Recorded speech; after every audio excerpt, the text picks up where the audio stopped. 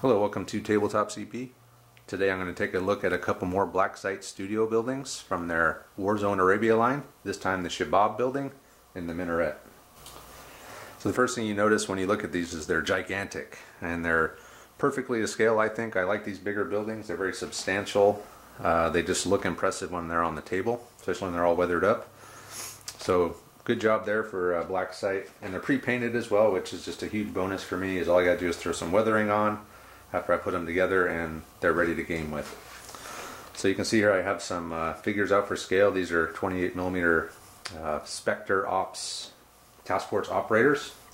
And I have a 156 scale MRAP here that my friend Greg printed off for me. I mean, you can see these buildings just dwarf this thing. So these are really big buildings, which I like. So let's take a look at the Minaret first. So Minaret, very common sight in all Middle Eastern countries, and I thought, well, I have to have one for this table if I'm going to have a Middle Eastern table.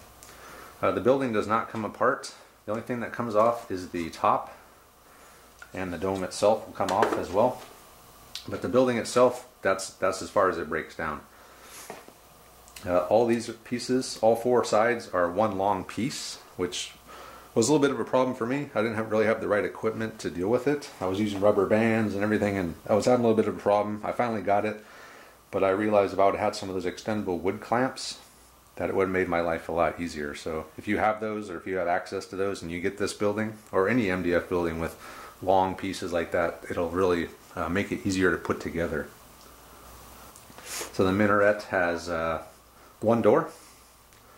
It's got some of these window boxes on two sides, and then it has regular windows on the other two sides. And the bottom is sealed. You could just not put that on, and if you actually want to just set a team inside and put it over them, you could do that. But I think it's fine just the way it is. You just note, okay, I have a squad in the building, set it off to the side, and move on. So that's the Minaret. Now what we'll do is we'll take a look at the Shihab Building. So the Shihab Building here is a real beast, very substantial building. It has no windows on the sides. It only has windows on the front and the back. So we'll take a look at the back of the Shihab Building here. We'll just spin it around so you can get a good look at it there. So I have weathered it. I've weathered both these buildings with weathering powders and some of the Vallejo environmental rain streaks on the side. Gives it a nice weathered look. So this is a true 3-story building. The roof comes off, all the floors come apart. And just like all the other Black Site stuff that I have, it goes together very easily, which is probably my favorite feature of all of these buildings I have, is just how easily the floors connect together. Not fighting it. You can just pull it off and set it back on, and it's on, and it's not going anywhere. So the Shihab Building. So it's got a top floor. It's got a nice balcony here you can put some troops on. Painted walls, painted floors, and the kit even came with a bunch of extra detail like rugs, which are pretty cool. They're just pieces of paper, so you have to soak them in PVA glue and stick them down and let them dry, and then they're going to be on there forever. So you got a nice top floor here. Second floor, there's also, I forgot, there's also staircases that come with it, which are in themselves quite easily to put together as far as stairs and MDF go. The second floor comes off as well. And then you have the bottom floor. It's another rug. We have opening and closing doors, which are nice, so you can kick the door open, you can lock it, whatever needs to be done in your mission. It also has a bay door here, and this is the roll-up door, which I don't know if you saw my Slums Pack review, but I did not have this piece, so I was forced to kind of improvise a little bit. I don't know if it wasn't in there, if I just maybe tossed it and didn't realize what it was, but nevertheless, I didn't have it for that, but I did for this, so that's what the roll-up door looks like.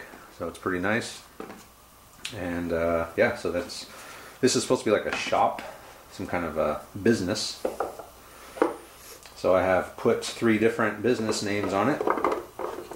So the bottom one is this trading company.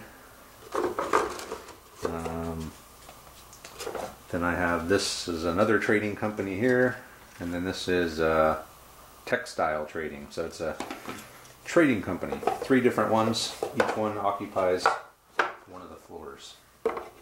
So that is the Shihab Building. So review-wise, I would definitely recommend these. They're pretty inexpensive for what you get. They're fairly easy to put together, and they're pre-painted. And the best thing about them is how easily the floors stack on top of each other without having to fight with them to line them up with the pegs and everything. So what I'll do now is I'll grab the rest of my Blacksite stuff and we'll take a look at it all together. And here we have all my Blacksite Studio stuff together. So we got the Shihab Building and the Minaret. I forgot this one's called Habib Building or something like that. And then we got the Slums pack in the front, which is these 2. And then the Market pack here. And you can tell the scale of these things is really big. I mean, actually it's not big, it's just the right size, I think, for scale wise for these troops. And you don't need a whole lot to fill up a good portion of the table, especially if you're playing on a smaller table, like a 4x4 table. You can get away with probably this many buildings and have almost a full table just by adding some you know, scattered terrain and roads and stuff, trees, whatever.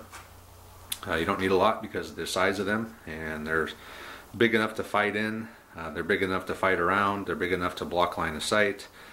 So they do their job. They look good, and they're pretty inexpensive as well, which is a bonus. So that's it. That's all the Blacksite stuff I have for now. I will order some more eventually. I don't know exactly what yet. I'm going to start looking at that, but for now this is going to be what I have on top of what I already have. So I have a pretty good collection of Middle East terrain right now.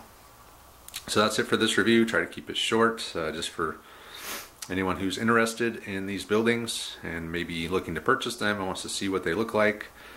That's why I did it. So thanks for watching, and we'll see you next time.